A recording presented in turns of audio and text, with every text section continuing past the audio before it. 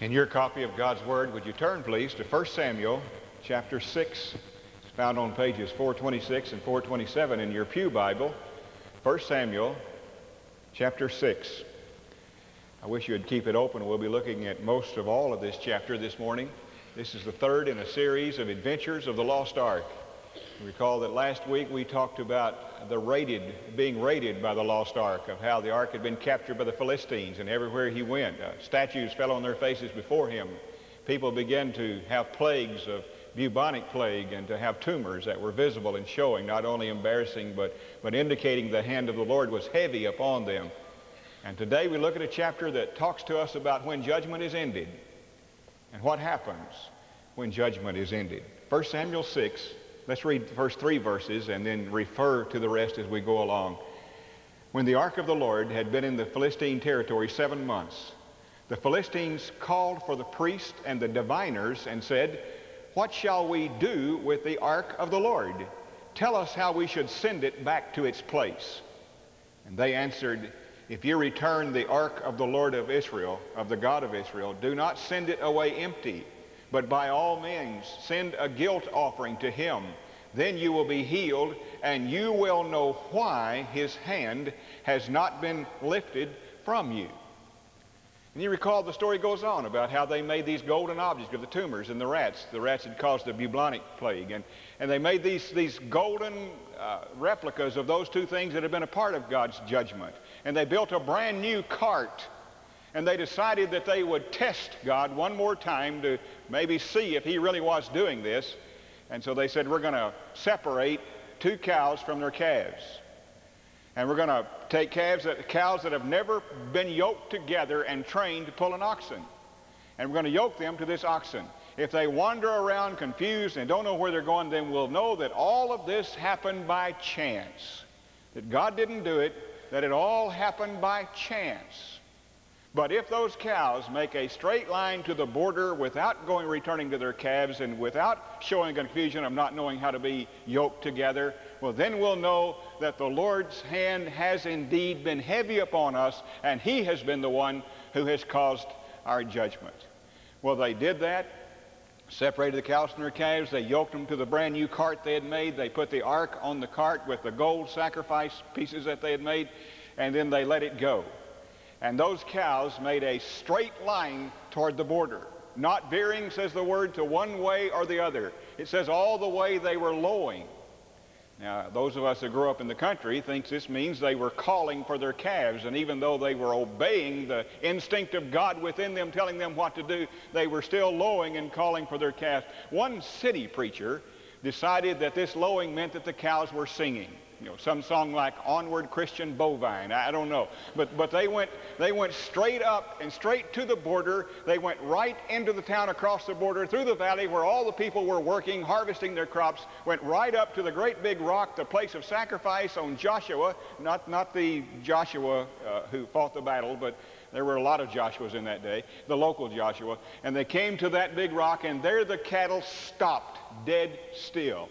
And there the people made an altar fire out of the wood from that ark, and they sacrificed those cattle and rejoiced that God had brought the ark back to them. And the word says in verse 16 that those 5 Philistine kings who made up the reigning royalty of the land of Philistine, that these people saw all of this and then went back to their city. They saw it all. What do you think about when bad things happen to you? When bad things happen, what are your options? What do you think? Well, I guess we could think it just happened by chance. It just happened by chance, just one of those things that happened.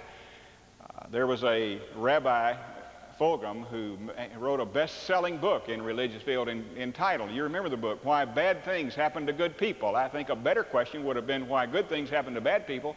But he asked the question, why do bad things happen to good people? Well, that's a good question, but his answer was underwhelming. His answer was that life is kind of a roulette wheel, and it just stops wherever it wants to, and it doesn't pick anybody out and says this is for you and this is for you. It's just all part of a sort of a random selection thing, and life is kind of just a roulette wheel. It happens by chance. It was Albert Einstein, the great scientist that I think who had the best answer to that. He said, God doesn't play dice. He really doesn't. Thinking that it happened by chance is one of the options when something happens to you. The other option is to think that this is a matter of what the Bible calls suffering of the saints. That it's a time that God is testing us, is not necessarily forcing these things to happen. Usually they're results of something we have done, but he allows this to happen because it's a way to test those who are his people. Now in Romans 5 and many other places, the Bible tells us something about this suffering for him, for this testing. It tells us, the Romans 5 begins by talking about the peace of God that comes through Jesus Christ. And then it said, those who have that peace, rejoice, he said, when you face sufferings. And he talks about how this suffering leads to the building of your character and a lot of other things. But these three things, I think, are consistent in the Bible about suffering, about Christian suffering. One is that it will bring glory to God's kingdom. It will benefit the kingdom of God. The other is it will benefit you. Have you ever experienced when you've gone through some times and they've been tough and hard times, and the amazing thing is that later you thank God for the experience because it taught you and benefited you so very much? If it's Christian suffering, if it's something God is allowing for your development, then it's something that will benefit the kingdom, it will benefit you, and you will learn to rejoice in it. That's consistently taught in the Bible. Rejoice in your suffering, says Romans 5:3. James says, brothers, count it all joy when you face the different kinds of trials in this life. Those three things are consistent when there's Christian suffering. What's left? Well, what's left is judgment. What's left is punishment. In this story, God is punishing a rebellious nation, his people. He is also punishing people who will not recognize him and will not worship him. This punishment thing is very much there. I remember so very clearly in seminary one day, one of my friends, we were all young preachers and had country churches, and one of my friends said, you know, there is a family in our church who is being judged by God, and they can't see that, and Professor, how do I tell them? And the professor said, my young son, you do not know who's being judged by God, and you never will know who's being judged by God. That is not your decision to make. But if we are being judged by God, I think we can know if we really want to know. This scripture tells us why judgment comes from God. Why? It comes from hard hearts. It comes from soft minds.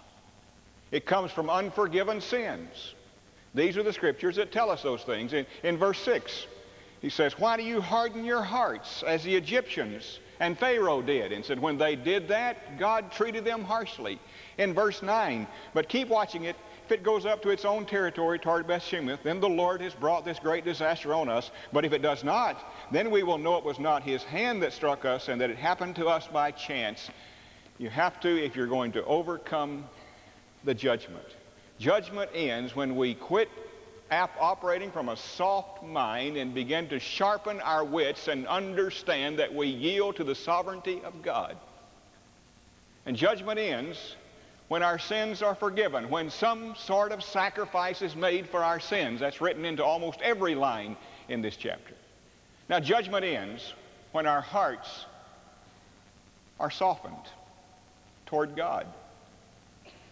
The Bible speaks a great deal about hard hearts and how important the heart is. He said, why do you harden your hearts in verse 6? Why do you harden your hearts?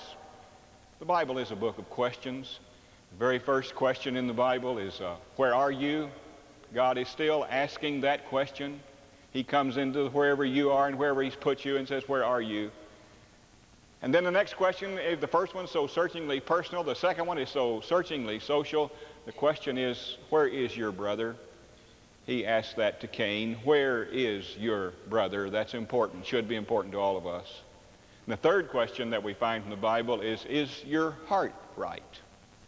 Is your heart right? That's important because out of your heart comes all the issues of life. The Bible says that God doesn't look at the outward appearance of people. He doesn't see how religious we seem to be. He doesn't look at how wonderful we seem to look. He looks in our hearts. He reads our hearts. The song, the beautiful song that we sung a while ago, we are seekers of your heart. That's true, we should be seeking the heart of God. But do you understand that one of the primary teachings of God's Word is that He is seeking our hearts? Is your heart right? Remember the thing about David? He must not have looked like a king, because when David's father Jesse was told that Samuel the prophet was coming to anoint the new king and be from his family, David wasn't even invited to the meeting. He wasn't tall. Everybody thought kings were to be tall. He wasn't an overbearing thing. He was the last son. I was the baby of the bunch. You don't get to be very commanding when you grow up as the baby of the bunch. He was not kingly in many, many ways. And yet he was the one. Why? The Scripture says, God explained this by saying that God looks on the heart and not on the outward appearance. You recall that David wanted to build that temple, wanted so badly to build that temple, but he wasn't allowed to. But God said to him, David, I'll count it to your account as though you had built the temple, because it was in your heart. In Proverbs, the Scripture says, the heart reflects the person. What's in your heart is what you really are. Remember how Jesus quoted and how the Bible says that God was so angry with people? He said, they worship me with their lips, they honor me with their mouths, but their hearts are far from me. You believe in your heart. Remember Romans 9, it says, if we confess with our mouth and believe in our heart that God has raised us from the dead, we will be saved. For with the heart, it says in verse 10, for with the heart we believe. The psalmist prayed, let the words of my mouth and the meditations of my heart be acceptable in thy sight, O Lord, my strength and my Redeemer. The heart is your attitude. The heart is your conviction. The heart is the thing for which you live. That's why in Matthew 6 on the Sermon on the Mount, Jesus said, lay your treasure up in heaven, for where your treasure is, there your heart will be also. And God is always interested in the answer to the question, is your heart right? Not rebellious and angry. Not unconfessing and afraid. Is your heart right? Let not your heart be troubled, neither let it be afraid, said Jesus, for I'm with you. He's interested in the heart. And you will begin to see the end of judgment when you stop having a hard heart toward God and begin to be soft and pliable to Him. And this leads into a very natural second step. You will begin to see the end of judgment when you sharpen your mind, when you quit having a soft head and start having a sharp mind, and you understand that you must submit to the sovereignty of Almighty God. But keep watching it. If it goes up to its own territory toward Beth-Shemesh, then the Lord has brought this great disaster on us. But if it does not, then we will know that it was not His hand that struck us, and that it happened to us by chance. It happened to us by chance. The Lord didn't do it. But they learned that day the Lord did do it. They saw what those cows did. They saw how the people received the ark. They saw the sacrifice of the people to the Lord God. They saw what happens when judgment ends, and they understood that the Lord's hand was heavy upon them in judgment.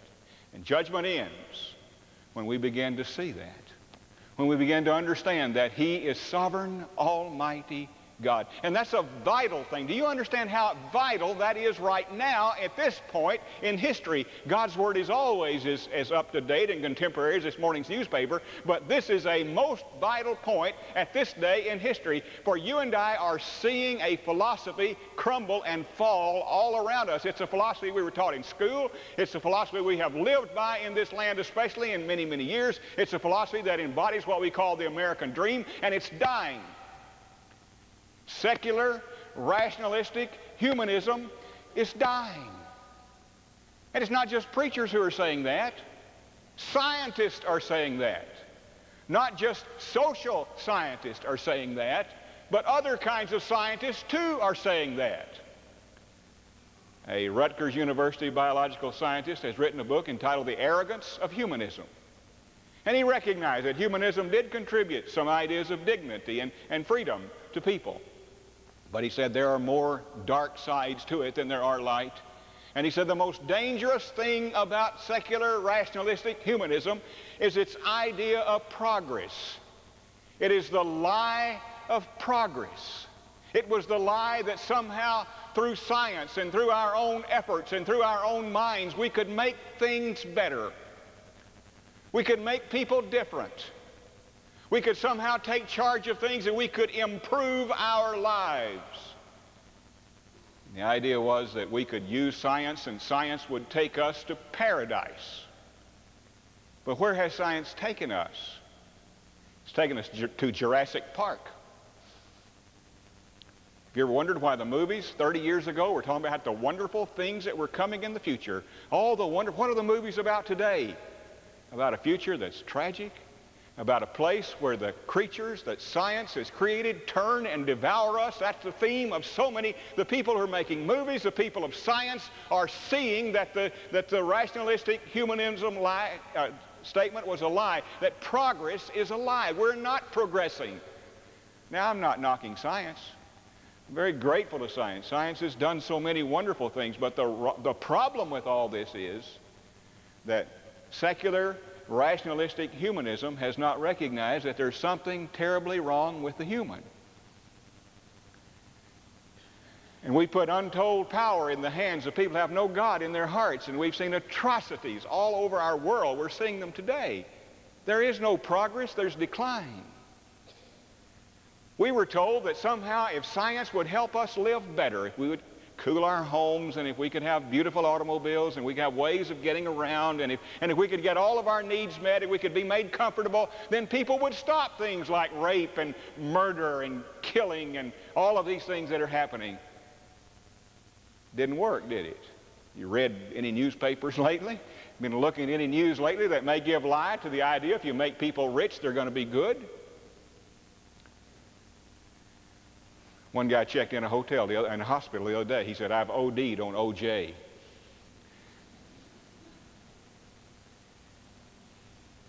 We have not gotten better. The statement of progress is a lie.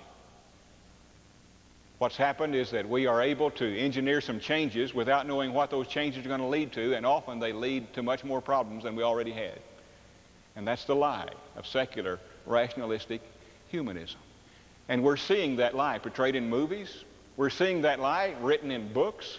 We're seeing not just the preacher saying, in fact, the scientists are saying it more than the preachers are. We have not come to be better. We've come to be worse.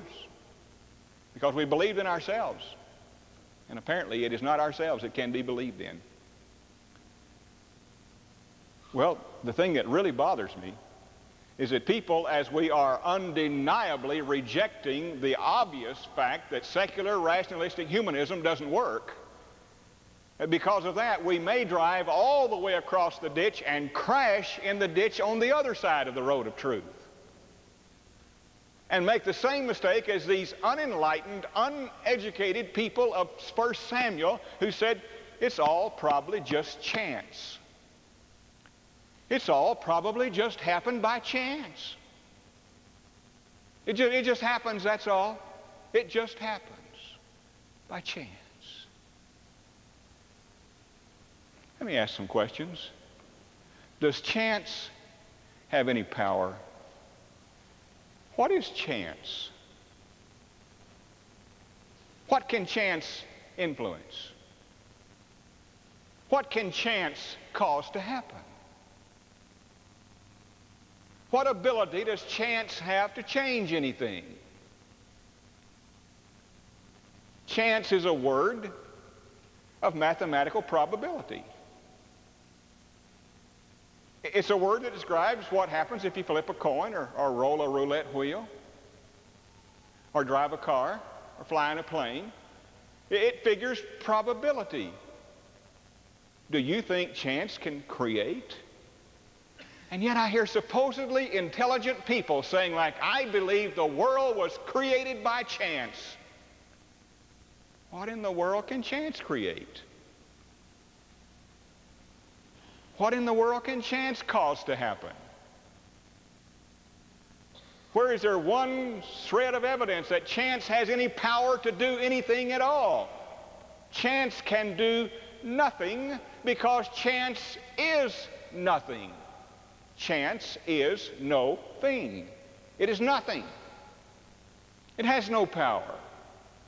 Out of nothing comes nothing.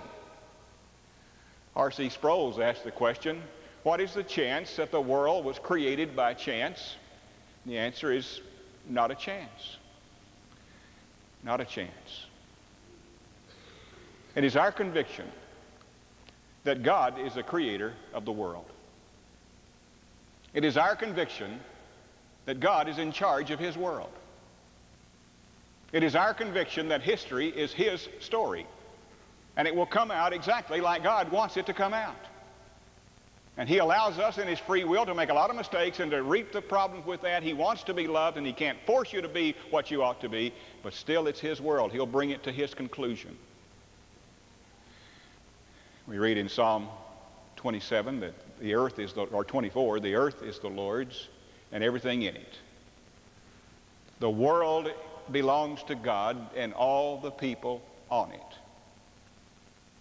When the greatest king, maybe of all history, when Nebuchadnezzar was being judged by God for his pride mostly, and when Nebuchadnezzar was being judged by God, he had Daniel say to him, it is he who rules in all the kingdoms of the earth, and he will give them to whoever he pleases. God is in control. Jesus one day, says Philippians 2, will come again, and every knee will bow and every tongue will confess that he is Lord, to the glory of God the Father.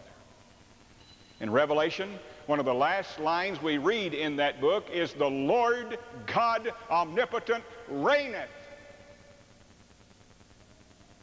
And if you think there is judgment in your life, if there's something that is not in you, that's happened to you, that has not benefited the kingdom of God, or cannot benefit you, and you cannot feel joy about it, if you feel there's judgment in your life, then understand that you must soften your hard heart, and you must activate your soft mind and quit dreamily thinking, unthinkingly thinking that things happen just by chance. And accept the fact that God is sovereign. The third thing is the judgment is ended when a sacrifice is made for our sins, and our sins are forgiven. Pagans were told by their leaders, you've got to make a sacrifice to him. And they did. As soon as the ark came into the place where the Israelites were, they rejoiced and they were glad to see it, but immediately they made sacrifice. Those cattle who were following the will of God, following the direction of the sovereign God, working against everything in their nature not to leave their cattle, working against everything in their nature not to have been broken to those yokes and to be wild and run in separate directions, pulled together, went all the way without turning one way or the other, went straight to the place, stopped at the place of sacrifice, and there those cattle were sacrificed. Years later, the Lamb of God came, and he wouldn't listen to the calls of people for what they thought were the vital things of life and the way that they would lead him off of his thing. He wouldn't listen to their cries of political activity. He rather made a beeline toward Jerusalem. And there he died on the cross to pay for your sins and mine. What if? You like to play what if? I think you learn a lot by playing what if. What if one day you have to stand on trial for your life? Not your 90 or 80 or 70 or 40 or 50 or 60 years life, but your everlasting, never-ending, forever, never gonna stop life, eternity. What if you're on trial for that life? And the charge is that you are not fit for heaven.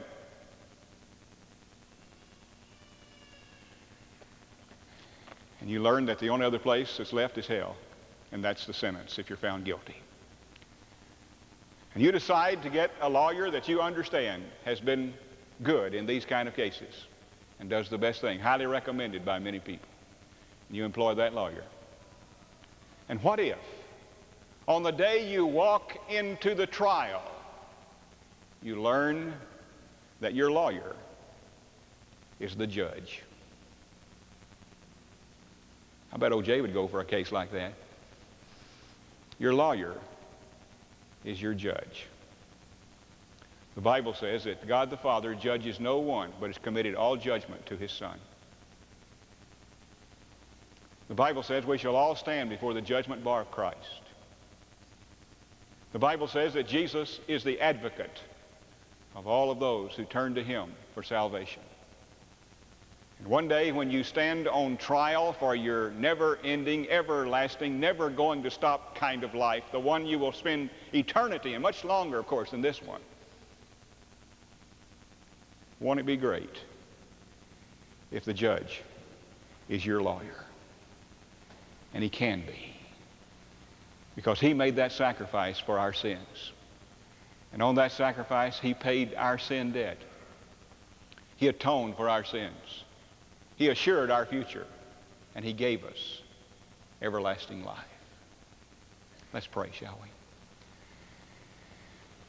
Dear Father, I pray you'll help us to see that our lives are not our own. And when we try to make them our own, and when we try to be God in our lives, we bring so much judgment upon ourselves.